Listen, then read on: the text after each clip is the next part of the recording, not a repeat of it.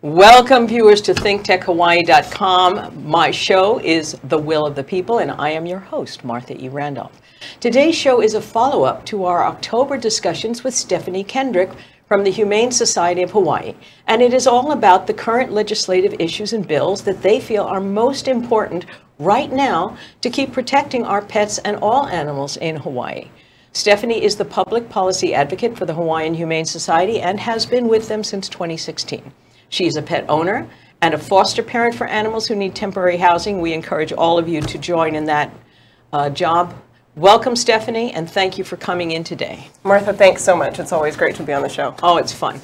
Listen, I know it may be short notice for people, but let's talk about the bills which are coming up, because I think they're being discussed tomorrow. We do. And we need people to show up to support these bills. Yeah. So let's tell them everything we know about them. Okay. And everybody, please remember that even if you don't show up tomorrow, these bills may be coming up again and again. So keep in touch with the Humane Society about this. Anyway, let's start with the one that you think is most important. So we have a huge hearing tomorrow. It's got 9 animal welfare bills, I think, on the agenda. So yeah, it's going to be a really interesting day covering a wide range of issues.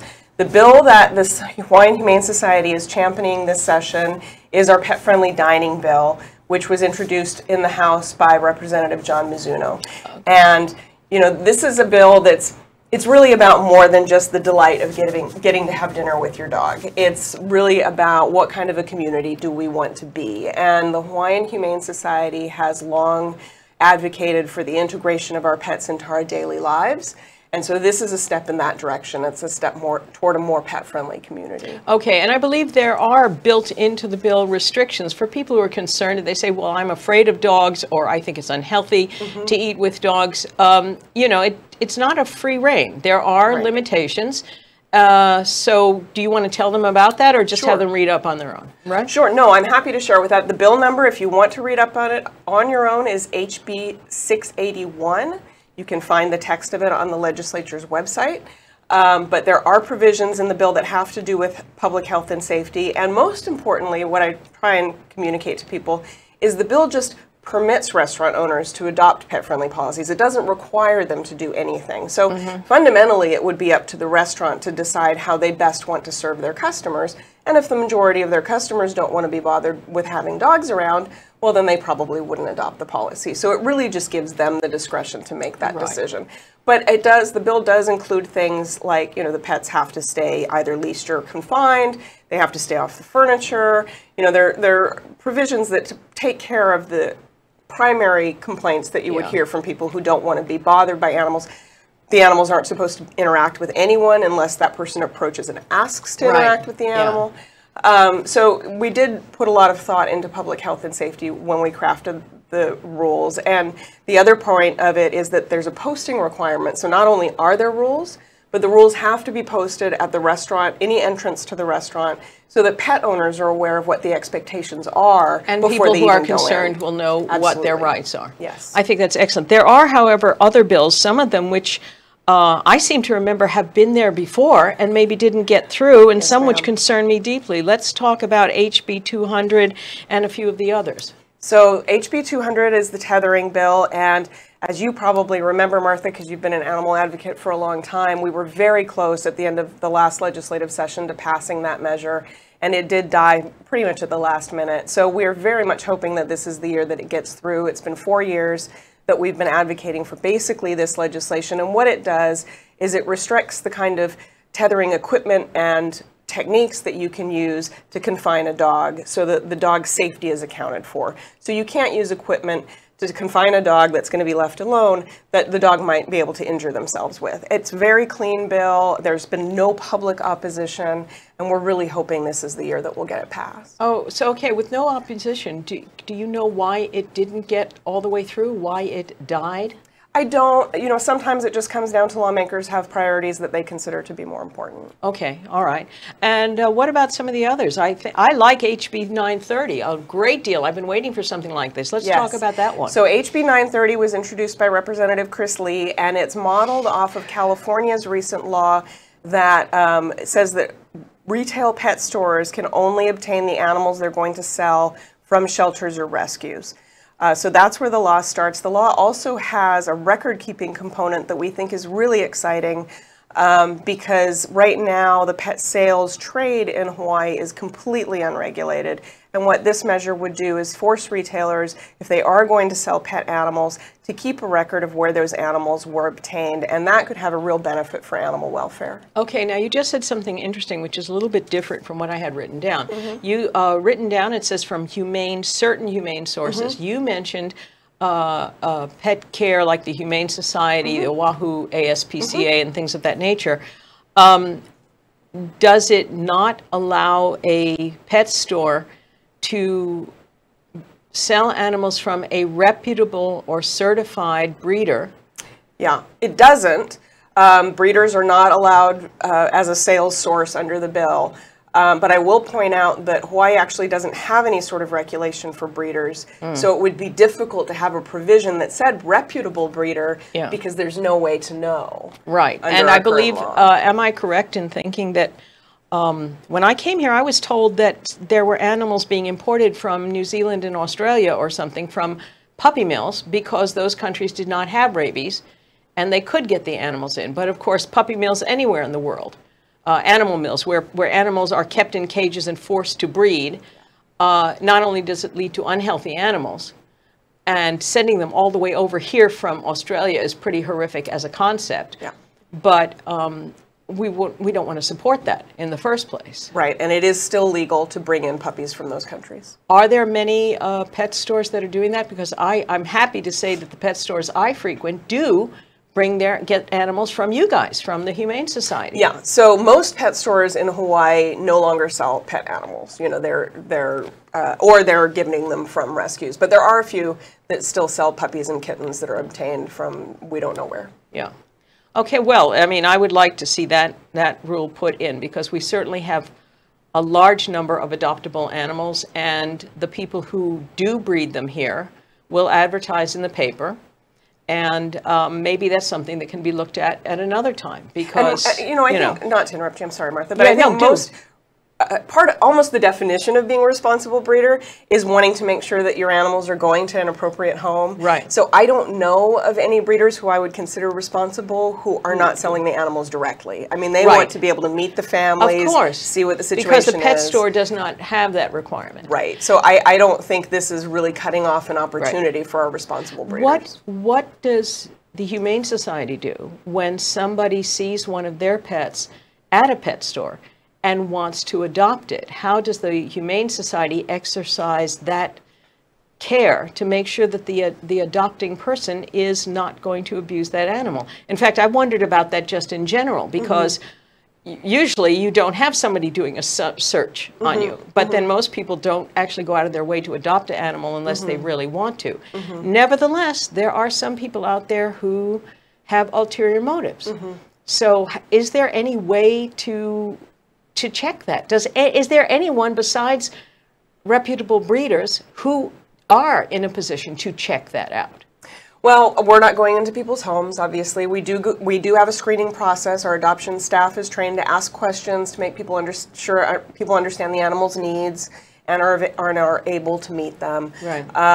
And so that's the approach we take, is just to have that conversation with folks. It's true, because a lot of people don't realize the obligation that goes along with certain types of animals. Right. A single older woman in a small apartment does not want to have a Great Dane. Actually, Great Danes are pretty lazy. Well, actually, and they're almost as tall as you are if they sit next to you. They're quite ergonomic. That's true. That's true. But well, I meant an active dog, a terrier. Those dogs that need to get out there, they will wreck the house, and then that dog only ends up coming back. That's one of the reasons we say that size limits are really not a good criteria for apartment fitness, because there are some small dogs who are very active and ill-suited to apartments, whereas some large dogs like your Great Dane could be perfectly happy. If we have time, I'll tell you a story about a Great Dane I knew. And all of you guys, because everybody needs to laugh. Now, before we go into any kind of break, let's talk about HB 24, because I was shocked. I didn't even know it was an issue. And it is a difficult issue, but let's bring it to the attention of people who are watching this show. So HB 24 refers to animal sex abuse, and Hawaii is one of only 5 states that does not have a law on the books specifically prohibiting the sexual abuse of animals.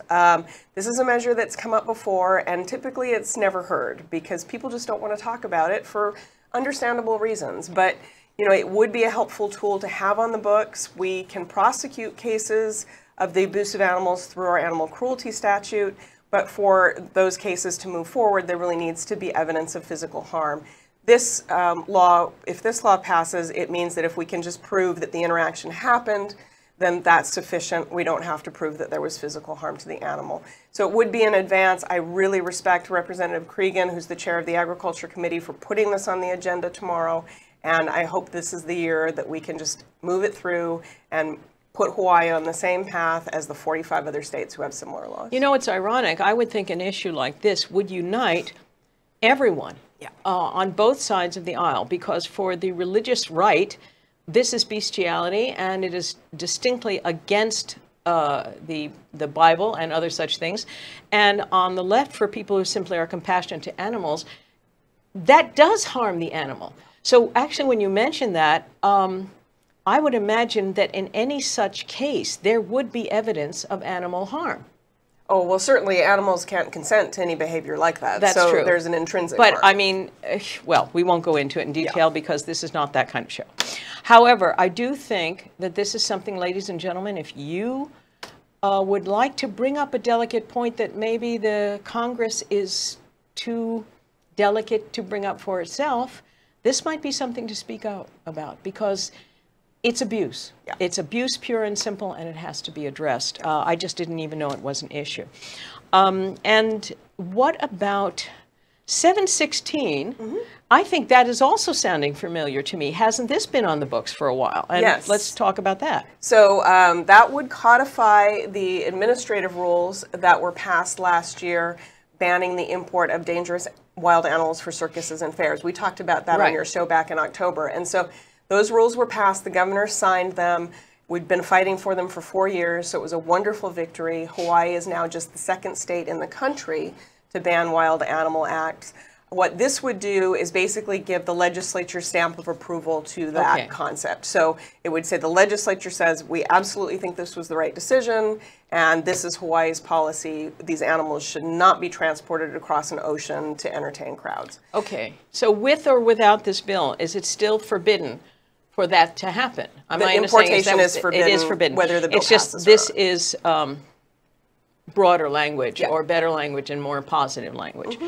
Okay, so if they have to drop an issue because they've got a full plate, drop the one that just reinforces the one you've already passed, guys. Come on, let's just move it along. There is also a bill, I believe, that you're in opposition to. Yes. So let's talk about what that bill is and why you're in opposition to it. So HB 127 creates an extra sort of littering offense that would apply to pet waste. And we have a couple of problems with it. Obviously, the Hawaiian Humane Society has always advocated for responsible pet ownership. Mm-hmm. So we are completely on board with the concept that people should be picking up after their animals. But there are county laws that require that already. Mm-hmm. And the state health department, in fact, has the ability in any situation where pet waste would pose a public health threat, they have the ability to deal with that now. So the bill is unnecessary. Mm-hmm. But the way it's written, the language is so broad that we're concerned that it could be used to penalize people who care for cat colonies, volunteers who go out and spend their own time and resources to spay and neuter cats that other people have abandoned, and to make sure that they're fed and healthy and so on. And we don't want this law to be used to punish them for the good work that they're doing. So that's our main concern. We're going to go to break now, but then I'm going to come back to this because I do have some questions on it, and we do have more time. So, ladies and gentlemen, this is The Will of the People on ThinkTechHawaii.com. My guest, Stephanie, is from the Humane Society. We are talking about bills that are going to be dealt with tomorrow, so please pay attention and enjoy your little break. I'm Jay Fidel of ThinkTech. Our flagship energy show, among the 6 energy shows we have, is Hawaii, the State of Clean Energy. It plays every Wednesday at 4 p.m. Come around and see us. Learn about energy. Keep current on energy on ThinkTechHawaii.com. Hey, aloha. My name is Andrew Lanning. I'm the host of Security Matters Hawaii, airing every Wednesday here on ThinkTech Hawaii, live from the studios. I'll bring you guests. I'll bring you information about the things in security that matter to keeping you safe, your coworkers safe, your family safe, to keep our community safe. We want to teach you about those things in our industry that, you know, may be a little outside of your experience. So please join me, because security matters. Aloha.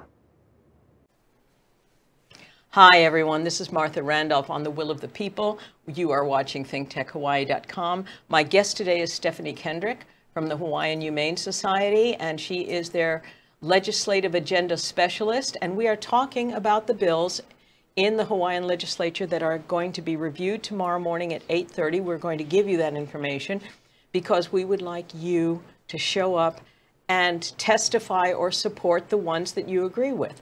So before we went to break, and we will come back to giving you that information, so listen for it. We were talking about the bill you oppose, which is HB 127, because it creates a littering penalty, which actually there is already bills to address, for people who leave doggy doo-doo and kitty doo-doo on the street or on public or private property. And the concern, I believe you expressed, is that that law, the way it's phrased right now, could be used against those people who take care of feral cat colonies, even though they are not the owners of those animals. And of course, the feral cat colony, you cannot control where they're going to do their business. So you can't clean it up even if you want to. I'm not sure how you would prosecute someone, since that person could officially be recognized as not being their owner. And most cats, when they come to their people to be fed, do not poop where they're being fed. That's the nature of cats. They go elsewhere to do their business. So I'm not sure how anyone who feeds cats could be held responsible for what they do when the person is not around, when they do not actually own the animal. But could language be added that protected those people by saying that the ownership of any animal whose waste you are protesting must be proven? Well, the difficulty with that is that one of the most important functions that volunteer cat colony caregivers serve is that they have the animals spayed and neutered. That prevents them from breeding and creating more homeless cats. Right. And in the process of getting the animals spayed and neutered, they're typically microchipped to the person who brought them in. And under at least Oahu County law, if an animal's microchipped to you, or just if you're providing care for it, you are the owner. Right. So even though people who care for colony cats aren't owners in the sense that pet owners would normally think of themselves, they are the owners in the eyes of the law. And so we don't want them to be punished for the extra responsibility they're taking to take care of the community. Right. Okay, so which, ladies and gentlemen, brings up another issue, which is if you transfer your responsibility for an animal to another person, regardless of the reason, you have to remind them or take steps to make sure that any information on their chip has been transferred to that other person, or at least that your information has been taken off, because otherwise, and I didn't realize this, you will then be held responsible. And I have certainly transferred ownership of several animals because I have adopted animals not through the Humane Society and sought homes for them and passed them along. And I actually had one animal that left me and went across the street to the neighbors, and as far as I know, he's still registered as my pet. He doesn't talk to me anymore. It's so sad. Anyway. Updating microchip information is so important for so many reasons. I mean, it is the best way to get your animal back if you lose an animal. And so absolutely, I would encourage anyone who's transferring ownership of an animal also to make sure that microchip information gets updated. Absolutely. So, but we were talking about the fact that the bills we've been mentioning are coming up tomorrow morning in the legislature. Now, Stephanie, tell these people how they can find out about it, how they can register if they need to register, where they need to go to show up and participate, and even if they have to register to participate, or where they can find more information. So let's tell them right up. Sure. Well, the Hawaii State Legislature actually has a wonderful website, hawaii.capitol.gov, and all of the information you need to attend the hearing is available there. The hearing tomorrow is in room 312 in the Capitol. It's at 8:30 in the morning. It's a hearing of the House Committee on Agriculture, and you do not have to register to participate. although the easiest way to submit testimony on the state's website is to create an account. It's very simple, one-time thing, and then you can submit testimony at the push of a button for the rest of your life. But you can also submit testimony via email to the committee that's hearing the measure. A great way to be informed about animal welfare legislation going forward is to join our community advocates email listserv. And to do that, you can just email advocacy@hawaiianhumane.org, and I send out regular updates regarding the measures that we're tracking, supporting, opposing, what the rationale is, and we have a lively conversation with our community advocates about how they feel about these issues. It's a fun group of people to interact with if you're interested in animal welfare. Yeah, and by the way, I just want to correct one thing, which is that website is www.capital.hawaii.gov. Thank you, Martha. And because it's very easy to get those exchanged, because sometimes they are. It's very confusing.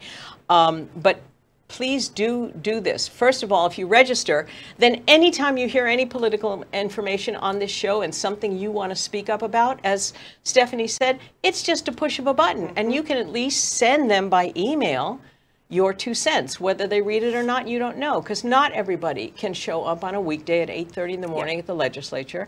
But you can, even if it's just the count of emails, and you say, I am for this, and they count 50 or 100 pro emails, the numbers alone are going to help make a difference. Yeah, a couple of the things we really encourage people to do if you're going to weigh in on animal welfare or any other issue is just a sentence or two is fine if it's personal and heartfelt about why you care about this issue. And also always give your name and your neighborhood, because politicians respond to their constituents. So if you live in an area they represent, that's going to mean even more to them. Yeah, it is. It is. One of the things that we mentioned back in October was the fact that the Humane Society had opened up a really new, huge spay and neuter clinic. Have people been taking advantage of it? They have indeed. I wish I brought those numbers with me. I didn't know we were going to talk about it, but we just released. A guesstimate will be good. Yeah, we just released our first quarter numbers for the center, and it was, I want to say it was close to 1,000 surgeries. Wow. So, yeah, in 3 months' time. So it's been a real, I think, it's a great resource for the community, and we're happy to be able to offer that. And it's been a mix of free-roaming cats and pet animals, which is what we intended it to be. Yeah. So very successful so far. The staff's been working really hard. I think that's fantastic, because making it easier for people to just go and get their animals spayed, and the fact that they're taking advantage, it shows us and shows the government that people have always wanted to take care of their animals, but it was a pricey procedure. And as I said, I used to buy those $50 certificates, and then I'd go to one of the vets that was listed, and they would try to hit me up for another $50 worth of all sorts of stuff that was not listed that they could get away with. And well, and in the defense of the vets, they have a protocol. There's a different protocol for private clinic treatment and for shelter treatment. Exactly. So we are doing the basics. I mean, we're doing spay, neuter, and making sure the animal's healthy enough to get through the surgery. Yeah. If you go to a veterinary clinic, they're going to want to do more. They're going to want to provide more for the animal's welfare. So it's not that they want to gouge people. It's really just that they have a different level of services they're expected to offer. Which is understandable. Yeah. Which brings up another point, which I don't know if we have enough time to go into it, but maybe it's another discussion, which is the Humane Society ever going to be able to offer basic health care other than spay and neutering for people whose animals are in need? But I have seen many cases where a person has to surrender an animal. They don't want to surrender it, and usually they can be taking care of it, but there has been a problem, and they cannot afford to have it cared for. And there is something so heartbreaking about that. I would hope that someday the Humane Society can find a way to help people keep their pets, or at least reclaim their pets when they are in a better situation. I think it matters. So do you think there's any chance we can ever find a way to do that? Or even if it's limited, even if it's just, okay, we can do it, we do have to charge you, but we can make an arrangement, or we can charge you less because, like you say, the requirements are different at a shelter than they are I mean, I've fostered legless cats. I mean, one removed his leg. Why? Because he was turned in because it was damaged and his owner could not pay for the surgery. And I'm sure he found a wonderful home. He was a sweetheart. But if that person otherwise was able to keep that cat, I think that's sad. Do you think anything can be done about that at some point? Well, no one wants to see anyone have to give up an animal because they can't afford their medical needs. And the tricky thing with being a nonprofit is trying to focus on priorities, right? You can't be all things to all people. And one of the reasons we went the route of the spay-neuter clinic is because overpopulation is such an enormous issue in our community. And we really wanted to make inroads Oh, that there. would be first in any case. So, and that's kind of the calculus you have to make every day as a nonprofit is what can we do? What fits best in our mission and what maybe fits in someone else's mission better? And I would love to see support in our community for more low-cost veterinary care for folks so that they don't have to be in the situation you're describing. Yeah, I think I would hope in the future maybe that's something we can find a way to work for, even if it has to be raised as a separate donation. I know that there are people who make very large donations to the Humane Society and target it, such as dogs, small dogs who are open for adoption who may have had a heartworm and therefore are going to have treatment. And that treatment is subsidized by a friend of the society so that people can adopt that dog who otherwise they wouldn't because there's going to be a medical treatment involved. Yeah, all of our heartworm positive dogs are treated on campus. Oh, okay. Well, see, that must be new then since I was last looking at Yeah, it. it's been a few years, but we have, we do have the funding so that if a dog is adoptable but has a heartworm condition, we will treat the dog for the heartworm condition. And it's the only case in which we actually do a foster to adopt program. So the heartworm positive animals are put out on the adoption floor, but if a family is interested in them, we explain that they are still going through this treatment and the family can foster the dog through the course of the treatment, which the Hawaiian Humane Society pays for. And once the dog is completed the treatment and is free of the disease, then they will be officially adopted. So we do that with any heartworm positive animal. That's fantastic. So, ladies and gentlemen, I just want to encourage you again, if you have room in your house, if you're an animal lover, there are many pets that need to be temporarily taken care of. Whether they are cats and kittens or puppies or full-grown dogs, if you have the room, it helps the Humane Society. And it keeps those animals alive longer if they can be kept with a foster family. It will not overload the Humane Society. And once more, Stephanie, I believe the Humane Society does not that casually put animals down anymore. Am I correct in that? Well, we don't euthanize for space. I mean, and our foster care program is a wonderful benefit in that, if we do get to the point where we have more animals than we physically have the capacity on campus to care for, we call on our foster volunteers to help with that. So any animal put up for adoption by the society will stay for as long as it takes them to find a home. Right. We have a cat right now who's been there since last summer, and we're all in love with him, but he hasn't found his perfect home yet. But that's not that uncommon. We prefer them to go more quickly because it's better for them, but we will keep them for as long as it takes them to find a home. And there are also discount days, I think. Like there's seniors who adopt senior animals. There's a special price to make it more affordable, and then every now and then there are sales, as you might say, for adopting animals. And if you find that the adoption price standard is too expensive for you, ask about that, find out about that, because the Humane Society wants you to adopt that pet. And if there's something standing in the way, they will try and help you find a way to adopt that pet. And we need more pets to be adopted. Okay, so Absolutely. Am I correct in this? Absolutely. I'm making all sorts of judgments on behalf of the Humane Society. I don't even work for them. But there you go. So we are near the end of our time, and I'm concerned because I could go on like this forever, but I have a feeling someone's going to talk in my ear any minute now and say, you've got 10 seconds. So I am going to take this moment to say thank you very much, Stephanie, Thanks, Martha, for having come in today and updating us. Anytime there's new information, we're going to have you in because this is something I feel passionately about, and I hope all of you will, to the degree that you are able to the degree that you feel it's important, participate in caring for all wildlife, all pet life, and also pick up the duty after your animal and do not put them in my recycle bin. Whoever's doing that, you don't do that. Put it in a garbage. Okay, I just had to have that. I just had to say that. Thank you very much, everyone. This has been Martha Randolph at the Will of the People. This is ThinkTechHawaii.com. I am going to be having knee surgery in the coming weeks, so you may not see me for the next 4 weeks or so, the next 2 shows, but I will be back. Thank you very much for watching. Take care. Bye-bye.